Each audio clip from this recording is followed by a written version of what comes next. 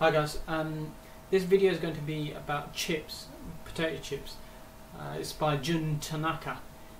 Jun started his career at Gavroche. This is like the highest, classiest French restaurant in the heart of Mayfair in London. I mean, it just does not get better than Gavroche. So these chips, I'm hoping, are going to be something extraordinary.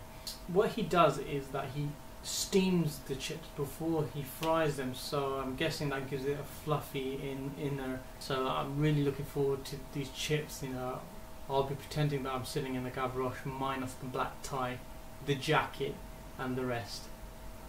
See you in the kitchen. For this I bought a Tala French potato peeler. I've never used one of these before. I'm not sure what you think of them, but I'm going to give them a go.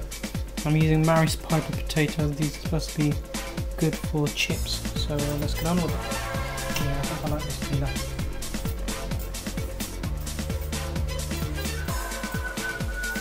I think this French peeler is one of the best gadgets I've bought.